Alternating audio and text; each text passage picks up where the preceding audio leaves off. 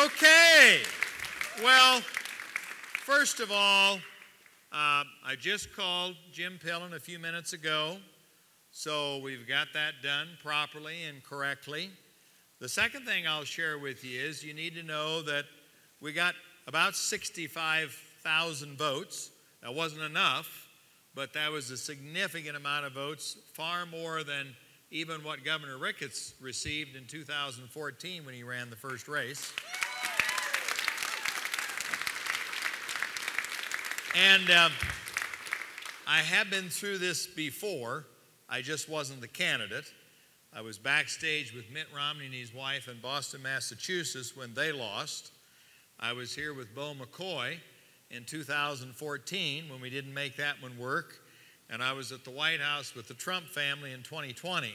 So I do know how it feels not to be the victor. But let me just say this. Doesn't change a thing, as my good friend Jack said, about the fact that we're going to fight together to make sure that critical race theory is out of the school systems in the state of Nebraska. We're going to take sex education out of the school systems in the state of Nebraska. We have to fight that. We're now just going to do it a little bit differently, okay? But we're not going to quit. We cannot quit on Nebraska.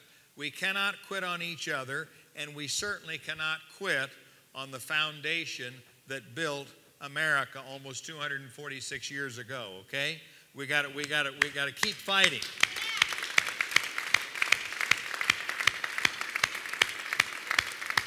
I want to say thank you to a group of people, certainly Ellen Keast, who was the campaign manager, and the whole crew. Ellen, can you bring Emily and everybody up here? Can we bring the whole crew up? And I've got some incredible volunteers right here in front.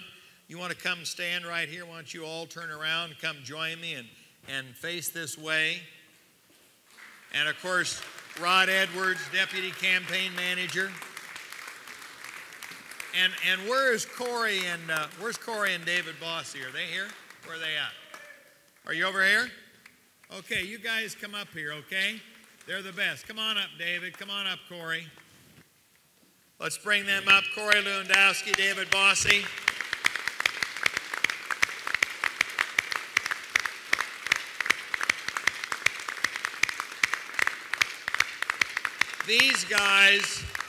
These guys are fighters.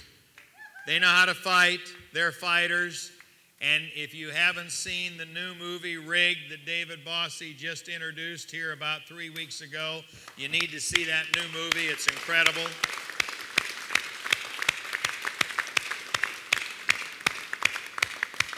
Now, would you give all of this group in front and behind me a big round of applause and thank you?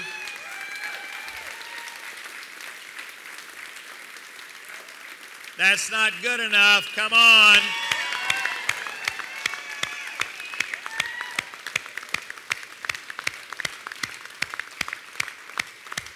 And then you all just stay up here with me a minute. It looks good, okay? It really looks good, okay? And then we've got the Women for Herbster. Just raise your hand. I know we've got some T-shirts out there, but if you're Women for Herbster, even if you don't have your shirt on,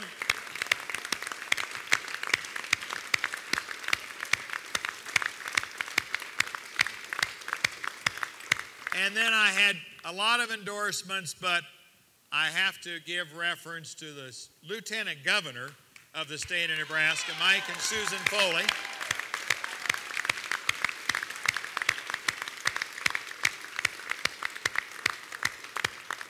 And Colonel Tom Nesbitt. Colonel Tom.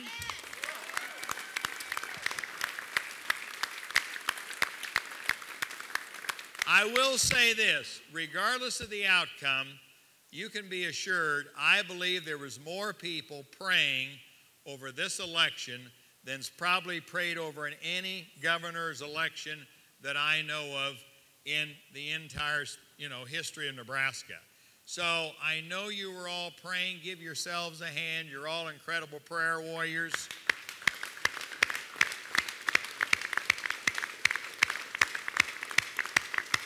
And then I have Michelle Keithley, who's been with me for 5 years. She's my executive assistant. And I have Brandon. And I've got Ashley. Where are you at? Oh, Ashley, come on, Ashley. Come on out here. You're not supposed to be back there by yourself. Let's bring Ashley up here. Michelle, you want to come up and join your son? Okay.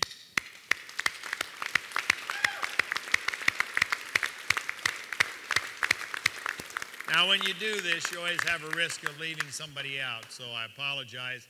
Kathy, would you come up here, my prayer warrior from Hebron and now Beatrice, Nebraska?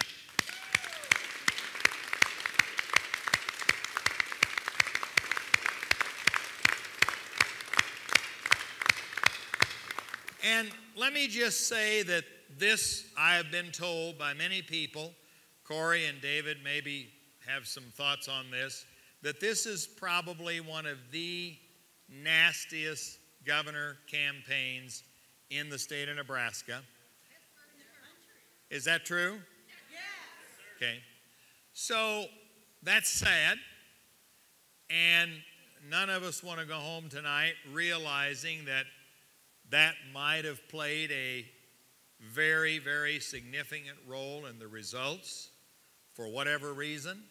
But I can assure you of this. This is what I said all along, and that is, it's in God's hands. You know, there's a reason. I don't know why. Don't know what the reason is. Just like I don't know what the reason was in 2020 when we didn't get a second term in the White House. But there is a reason. Pardon? Not yet. Not yet. You're right. Not yet. But we just have to be strong. We just have to not give in and not give up. I cannot stress that enough. This does not change my attitude, doesn't make me negative, doesn't make me sad. It's not that I don't have something else to do, but along with everything else that I've done, I'm going to make sure we continue to help support godly candidates at every level in our state and every level in our nation. And those of you out there tonight that are thinking about maybe you were going to run for something or do something, don't let this deter you in any way, okay? This is just a little bump on the road. We got to make sure that those people that use the type of negativity and the type of things that were used in this campaign do not win the war. They may win the battle, but do not win the war. Now, I know I've got Senator Erdman, Senator Breezy, Senator Halloran, and their wives. Would you all wave your hand because they all gave me early endorsements?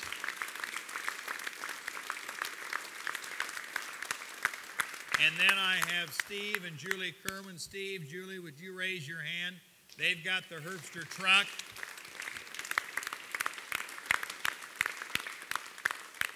And then Jim Smith. Jim, would you raise your hand?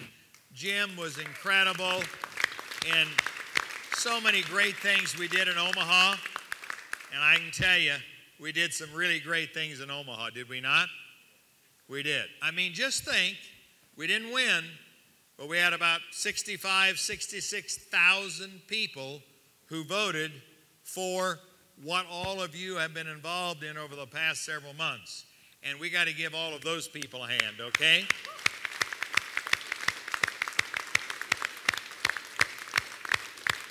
And Lorna, why don't you come join us on stage because your husband's up here. I can just tell you that my entire campaign staff, the volunteers, everybody from Brandon to James to Warren to Michelle, Ed, Mandy, we could list names all night. You really all need to be up here on stage. But I just want to say that I'll be down there in a minute so we can talk and visit a little bit before you go home tonight. I just want to say, let's give all of these people who were involved in this a big round of applause.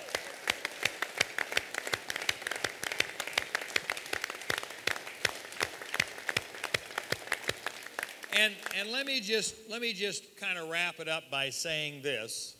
I said this all along, and I meant it, and I mean it tonight. I said I would rather take the shot at running for governor and not succeed than to not have taken the shot and think always, what if I would have tried? So win or lose, that's where I was from day one. Obviously, I do everything to win, but you don't always win in life, okay? That's not the way life works. We didn't win on this one, all right?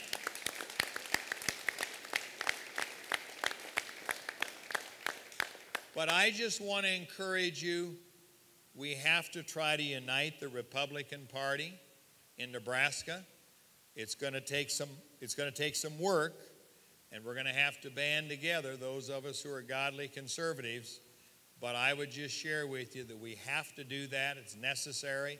I'm going to go to the event tomorrow and obviously have the chance to shake Jim Pillen's hand and congratulate him.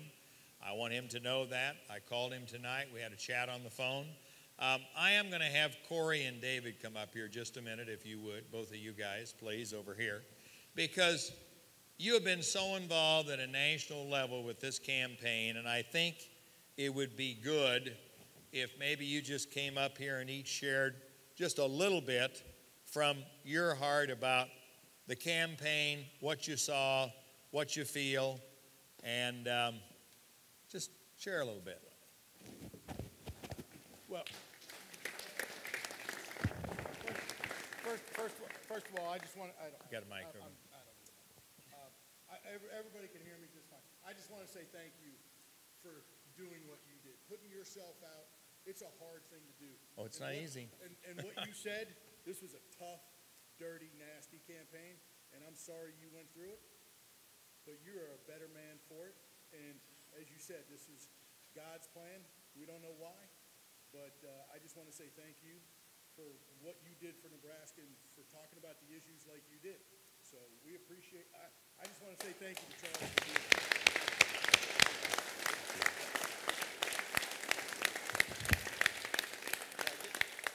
Just to echo what Dave said, Charles, you've been a warrior.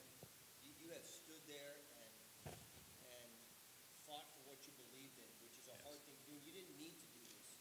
You did this because you wanted to. And I think the people of Nebraska are going to look back on this election, and they're going to thank you for pointing out that critical race theory doesn't belong in our schools, that you have the right to have the Second Amendment in your life every day by having a concealed and carry license without having it required in the state, and all the other issues you brought forth in this campaign that weren't going to be discussed if you didn't do it. And Charles, you're a man whose heart is so big and so gracious, and the people that you talk to feel that every day. So thank you for letting me be a very small part of this. I'm so grateful to be your friend. Thank you. And then I want to bring up America's governor, Governor Kristi Noem.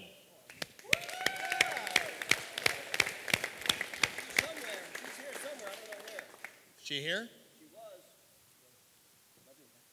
Oh, okay. All right. Again, thank you so much. If somebody can find her, we'll visit a little bit, and then we'll bring her back up here. We just love each and every one of you. And you know what? The future is bright. We're going to whip Congress and whip Senate in 2022 in November. I guarantee you we are. We're going to turn around the direction we're going as a national basis today, where Biden has taken us, where the Democrats have taken us, the liberals have taken us. We have to do that. We have to continue to fight against drugs coming across the Nebraska border. We have to fight against illegals coming into the state of Nebraska. We can't let up on any of those individuals. And if we've got some state patrol and police officers and sheriffs, would you raise your hand? I know we've got some here.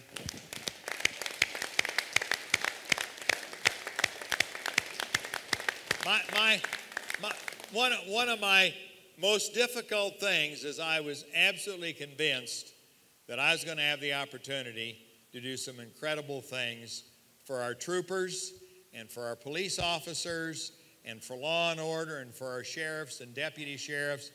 I love all of those individuals. I love our veterans. In fact, if you're a veteran, would you raise your hand? All our veterans raise their hand. Let's give them a round of applause.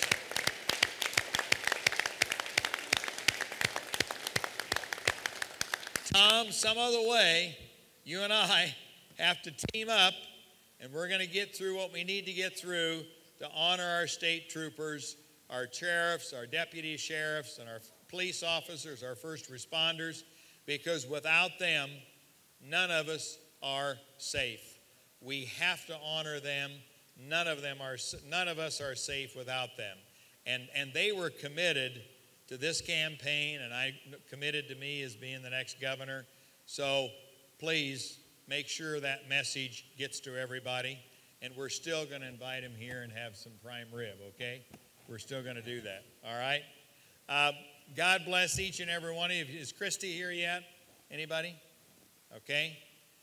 All right. Well, I'll come down and shake some hands.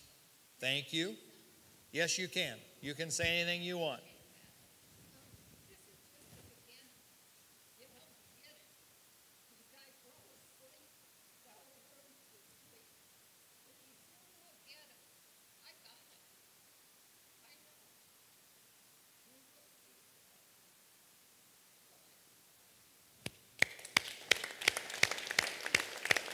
Well, I didn't say that I wouldn't run again. You're true.